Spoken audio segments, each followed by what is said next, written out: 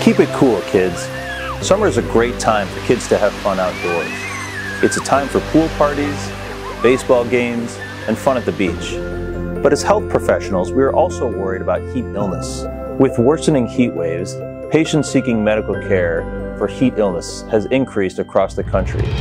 Last year alone, nearly 3,000 Virginians sought care in emergency departments and urgent cares for heat illness. Active kids are more prone to heat illness because they are less able to recognize the signs and symptoms of heat illness and take precautionary measures to help protect themselves.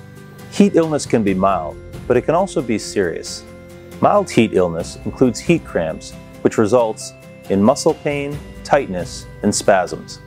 Patients can also develop heat rash, small red bumps and blisters primarily on the neck, chest, and groin.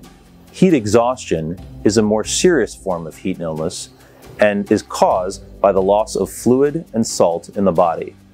It occurs with excessive sweating without adequate water and salt replacement. The body is unable to cool itself properly, resulting in symptoms such as nausea, headache, and worsening muscle cramps. If left untreated, it can progress to heat stroke. Heat stroke is the most serious form of heat illness.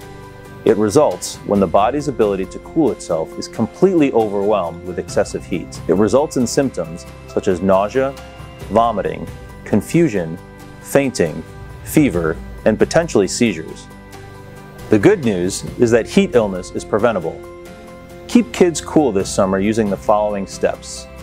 Drink plenty of cool water and don't wait for kids to feel thirsty to have them drink. Avoid drinks containing caffeine such as soda, as these can lead to dehydration. Take plenty of breaks throughout the day in shaded and air-conditioned areas. Try to schedule activities either earlier or later in the day when temperatures tend to be cooler. Have kids wear light-colored, loose-fitting clothing, particularly on hot days. If a child ever faints, becomes confused, or vomits when out in the heat, call 911 immediately. Take action early and keep summer safe. Help reduce air pollution that contributes to climate change. Let's keep it cool for kids this summer and every summer.